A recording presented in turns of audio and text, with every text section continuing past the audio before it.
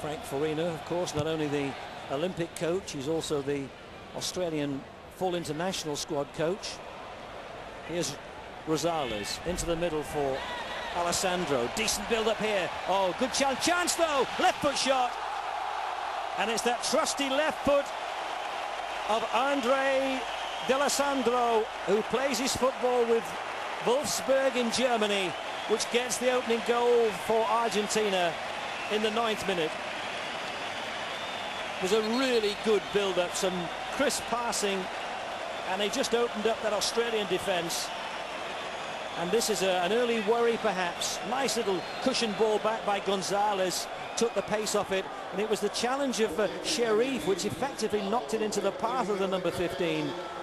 He struck it left-footed beyond the dive of Gaelkovic of South Melbourne.